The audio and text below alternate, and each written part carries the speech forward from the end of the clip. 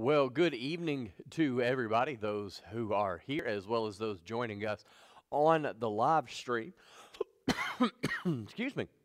If you would, let's go ahead and grab our Bibles. Let's go to the book of Malachi, the book that we started looking at on Sunday as our typical pattern is. We're going to dive a little bit deeper in it here. And the reason I wanted to do it specifically tonight is the opening verses of Malachi set the entire tone for the rest of the book. It's God's love for Israel that's going to drive his warning and even his discipline for his people. See, because God loves and his people and desires the best for his people, when you and I don't walk according to his ways, in love, he warns and he disciplines us. And by obeying God, we become holy and we stand out from the world around us, which ultimately glorifies God, which is why he disciplines his children. So tonight we want to look at this. What is our role as a Christian in a post-Christian nation? And in order to do this, honestly, we're not even going to make it past the first verse, but let's look at it together. Malachi chapter 1, verse 1, it says this: "The burden of the word of the Lord to Israel by Malachi." Would you pray with me? Father, thank you for this evening. Thank you for this opportunity to study your word. And God, I pray that you would open our ears and our hearts to receive your truth, that, Father, we would understand how we are to glorify you with our life. In Jesus' name, amen. The burden of the word of the Lord to Israel by Malachi. Now, when we ask the question, what are we today to be? We are to be a prophet. Now, Malachi is a prophet of God. He is one of the 12 minor prophet books there in the Old Testament that close it out there. When we talk about a minor prophet, we're not talking about a diminished value. Rather, we're talking about a shorter book. Now, you and I are to be prophets, but the New Testament is going to use a different word. It's a word found in 2 Corinthians chapter 5, verse 20, and it's this, that we are to be an ambassador. Okay, look at it there. It says, "Now then, we are ambassadors for Christ, as though God did beseech you by us. We pray you in Christ's stead, be ye reconciled to God." Now, when we ask the question, what does a prophet do? There are really two things. First, they call people back to God through obedience. All right, James 4:17 tells us that our faith will be demonstrated by our obedience. We call people back to God through evangelism, by the sharing of the gospel. And we share with people that the only way they can be right with God is to trust in the death, burial, and resurrection of Jesus. Right? Now, Paul says as ambassadors for Christ, we're given the message or the ministry of reconciliation. To reconcile is to bring into agreement two opposing parties. It's kind of an accounting term. Think about, now I know we don't do this as much today in the day and age of electronic banking or online banking, but there was a time, okay, in which people would get a paper statement and they would grab their checkbook and they would look at their paper bank statement and they would try to match them up. They would reconcile the checkbook. Why? Because the official document, the bank statement, was the true and accurate record. And so the checkbook had to be reconciled or brought into agreement with what the bank says. Because I can say I have $1 million. If the bank says I have $5, guess which one's right? The bank, right? So understanding it in this term, okay, it is God who is holy. It is we who are morally bankrupt in sin. Therefore, we have to be reconciled to God. Now, the second thing that you see here on the screen, a prophet would deliver a message about the coming Messiah. Now, our message today is a little bit different than Malachi's message. Malachi's message was the Messiah is coming. Our message today is the Messiah will one day return. Now, what motivates our evangelism is obedience, but also the knowledge that Jesus is going to return one day. And when he returns, the time of grace will be over. It will then be a time of judgment. Now, I think there's one thing that you and I need to understand tonight about when we talk about the life of a prophet. It is a very hard life. Do you remember what the prophet Jeremiah's nickname was? It was, of course, the weeping prophet. This was a man who year after year preached the word of God, and he saw nobody converted. Nobody trusted in what he said or in God. He's broken for God's people. He shared God's message, but they refused to listen. Now, let's be honest. You and I need to expect this at times. All right? We need to understand, especially in a post-Christian nation. I know a lot of people don't like hearing that. Okay? I'm not trying to be mean or antagonistic, but I believe we have to be very honest looking at our own nation. Okay? We are living in a post-Christian time right now. Now, what I want to say is there's two reasons that you and I should not be discouraged by this. The first one, okay, is found. Let me go back here a little bit. I jumped myself here. All right. The first one is this, that God has promised to save some. Okay? God has promised to save some. Now, what we're looking at here is, and I'm going to get it pulled up, it's John 6:37. All right, it's where Jesus says, all that the Father giveth me shall come to me, and him that cometh to me I will in no wise cast out. All right, here's the greatest thing, and I said it on Sunday. Nobody who genuinely has this desire to come to God will be turned away. Nobody's going to be saved on accident, but rather it will be because the sovereign God has elected them before the time began, and now he is drawing them and convicting them of their sin so that they come to Jesus. Okay? So all that the Father gives me. So what we see is the church is a gift from the Father to the Son because of his sacrifice, and the promise that him that cometh to me I will in no wise cast out. Jesus says, listen, you come to me in faith, I'm not going to cast you out. I'm not going to turn you away. So we don't want to be discouraged when we go and share the gospel and people continue to reject and reject and reject, because we have this promise. God, not everybody's going to be saved, but God has promised he is going to save some.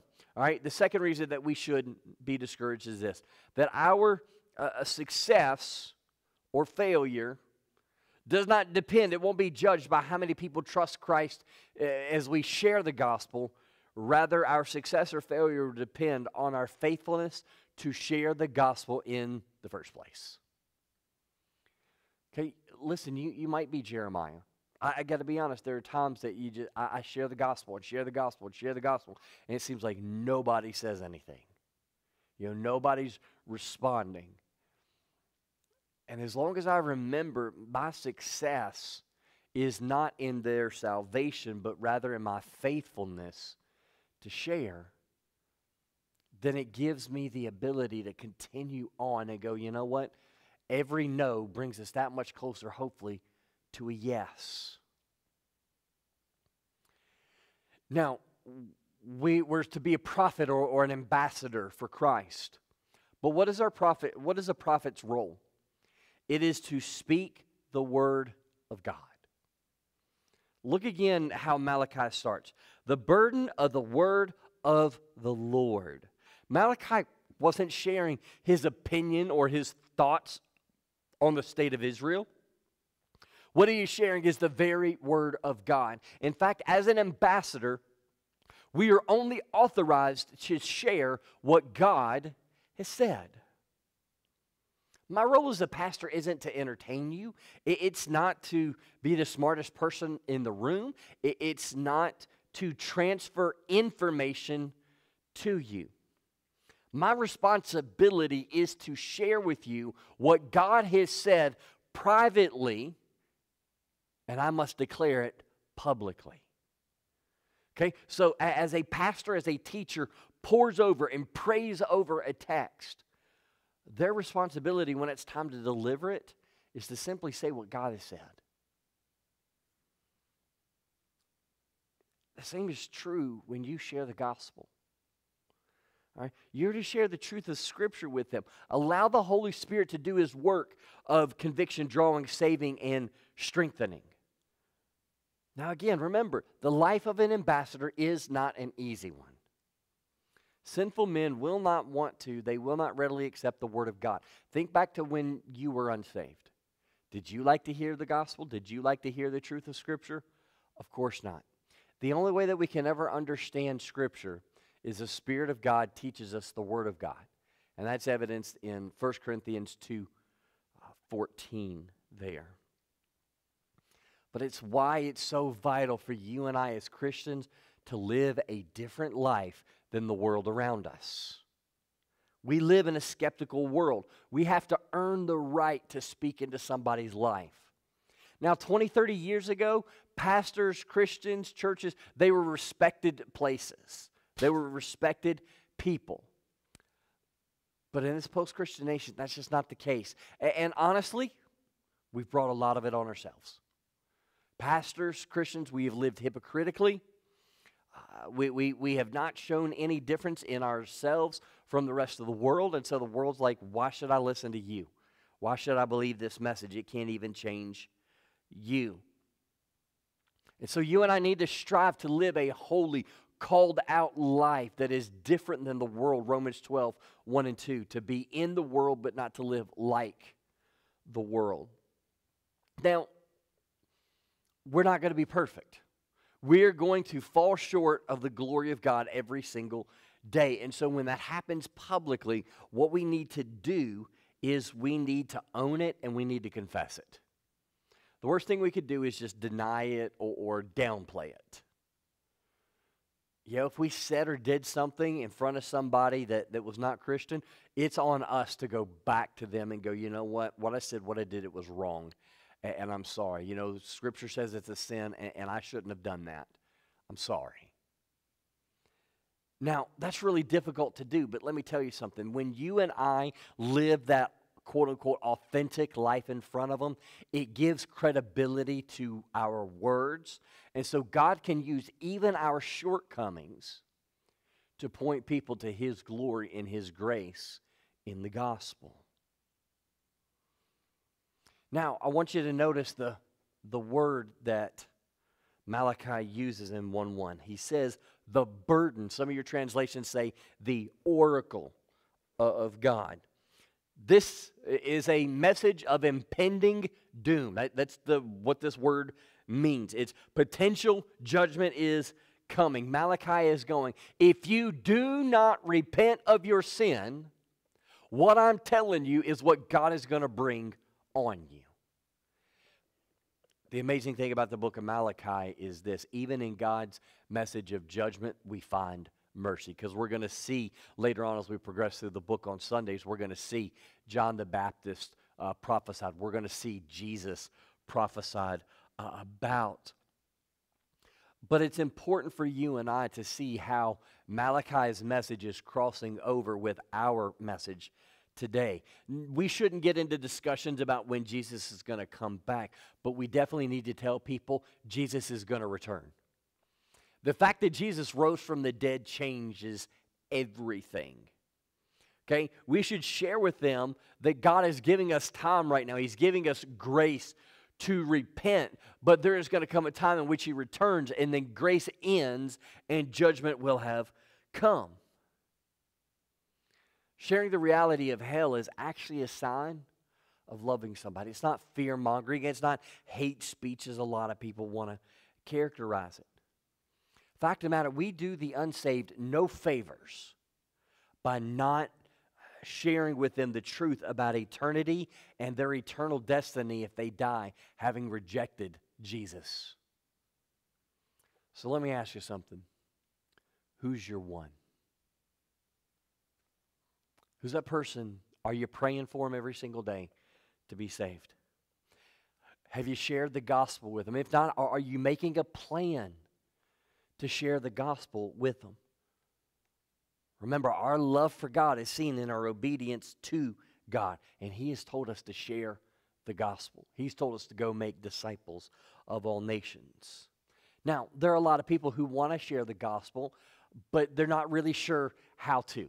And let me just say, there are a lot of different ways that you can do it. There's faith evangelism we've taught here.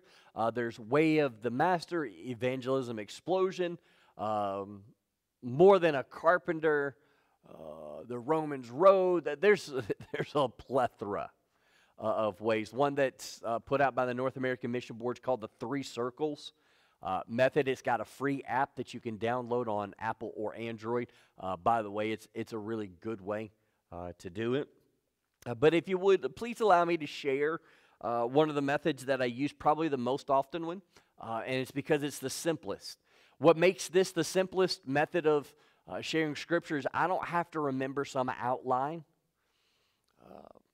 What I have to remember is Scripture. Okay? So what I like to do is I like to start with an open-ended question. Something along the lines of, what do you think happens when we die? Or do you believe in a literal heaven and hell? Now, can I be honest? I've never met the person that doesn't have an opinion on those things. They've got an opinion on what happens after we die, or is there life after death?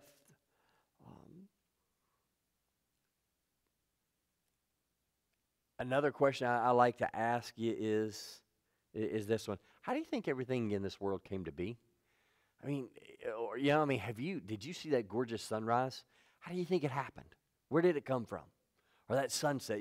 Those type of open-ended questions, because what it's going to do is it's going to open up an opportunity to share the gospel. And so the way I like to do it is something along these lines. The Bible tells us that God created everything in the world, and He created it perfectly. God created Adam and Eve. He's created us. Now, He told Adam and Eve, you can eat from any tree in this garden except one. The day you eat of that tree, you're going to die. The reality, have you ever had somebody in your family or a close friend die? Yeah, I have too. You know what? Death is proof that what the Bible said is true, because God said, you rebel against me, there's going to be death. So, we've both experienced that reality because we've lost somebody. And, just like Adam, you and I have sinned. And because of that, we are the enemies of God. But because of who God is, because of His love and His grace, He sent His Son Jesus to die in our place. And because Jesus died in our place, God's wrath towards sin has been satisfied. That penalty has been paid. And so God made a way for you and I to have our sins forgiven, for us to be saved, and for us to know that we can spend all of eternity with Him. And that way is by placing our faith in Him and trusting in what Jesus did. It's not about what I do. It's about what Jesus has done. And when I place all my faith, that's my hope and my trust in Jesus, then I have a relationship with Him. And we know that there's life after death because Jesus rose from the dead. So that means there's more to life than what we see and what we experience around us. Because Jesus is alive, He offers us salvation, forgiveness, and eternal life. But He also tells us that if we reject Him because we're His enemies, because we sin against Him, we're going to be separated for all of eternity from God in a place called the lake of fire. Now, I'm grateful that God has saved me, and I believe that He would say that He can save you. Have you received God's grace? Would you like to? It's about 2 to 3 minutes. Now, Remember, I said it comes out of Scripture. You're probably like, well, I didn't hear you quoting a bunch of Bible verses. But hopefully you heard the Bible all throughout it. Because all throughout that gospel presentation, it goes from creation to the cross to the offer.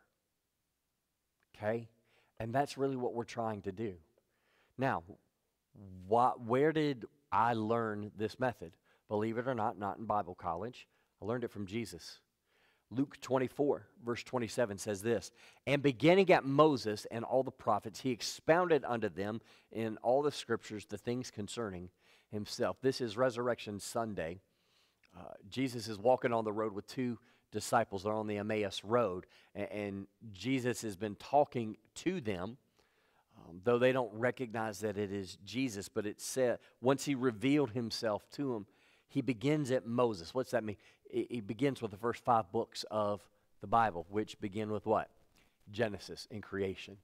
So when Jesus shared the truth about himself, he started in creation, and he came all the way through the cross to an understanding that he is the fulfillment of the promise to send a Redeemer.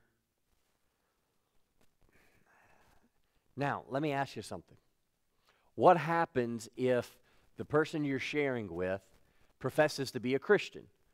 Now, while we want to thank God and praise God, we want to probe a little bit. We want to make sure that they're Christian. Not that we're the judge, but because we love God and we love them, we want to make sure they don't have a false assurance of their salvation, right? So I typically like to ask 2 questions. By the way, Sterling can tell you these are the same 2 questions I ask him. I ask them of anybody when it comes to salvation. The first question is this: why does a person need to be saved? The second question is, how is a person saved? Now, I'm specifically looking for 2 things. Number 1, I want the word sin to be mentioned somewhere in their answer to number 1, and I want them to mention through Jesus alone somewhere, somehow, in the answer to number 2. Why? Why am I looking for those things specifically? Because a lot of people will answer the question number 1 this way: well, I want to go to heaven when I die. Or I want to be with Jesus, or I want to see my loved ones again. Now, those are good reasons to want to be in heaven, but they are not explanations for why we need to be saved. The reason we need to be saved is because we have sinned against a holy God, and therefore we have an outstanding debt that has to be paid. It's either been paid by Jesus or it will be paid by us. I'm looking for faith alone in Jesus in the second, because that's what Scripture teaches from Genesis to Revelation, that it's belief in this Messiah that God has sent as the way to be saved. So instead of just taking somebody's word, oh yeah, I'm a Christian, or I believe in Jesus, we want to probe a little bit deeper. Because unfortunately, a lot of people know the right answer, or know an answer to give. Oh yeah, I want to go to heaven when I die. Well, who doesn't? I mean, if I have to choose heaven or hell, that's a pretty simple choice. Even a hardened atheist would go, yeah, no thanks, to hell, right? But I want to probe deeper, because I can't think of anything worse than someone going through their entire life believing that they're actually a Christian when they're not. That would be one of the most unloving things. And so sometimes I risk offending people. Sometimes I've risked offending you guys because I ask those questions. Not because I'm holier than you, not because I'm somebody's judge, but because I don't want to stand before God knowing I'm giving an account for how I've led you. I don't want to stand before Him not having loved Him and you enough to ask you the questions that need to be asked.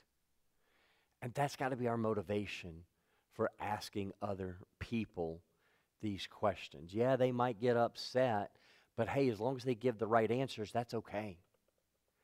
The ones that I'm the most concerned about are the ones that are, again, they think they're right with God,